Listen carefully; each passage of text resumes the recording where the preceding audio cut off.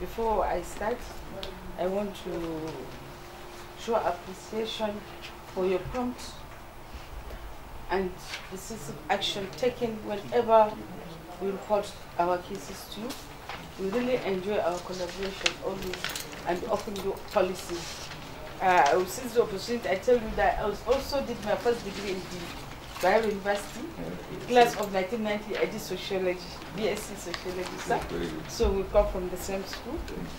As you are aware, the Spotlight initiative activities in the state.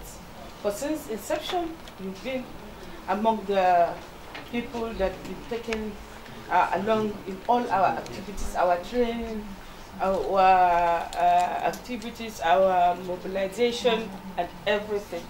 So you are aware of it. You know, for everything to achieve our aims and objectives, we have to come together and work as a family. That is why this response team was formed from the live ministries, the NGOs, the IPs, and the representatives of all the organizations that worked in the Spotlight. And the Ministry of Women Affairs is the one coordinating this body. We feel that today we should visit you to show our appreciation on the achievement achieved so far, and also to bring our data, some observation that we want to further collaborate, or for you to see and see how we are going to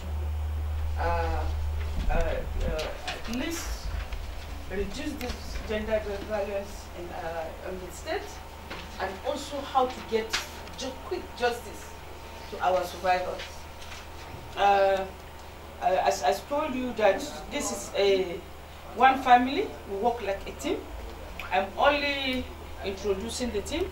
We have selected some people that will give you the facts as it is for your intervention. We appreciate it.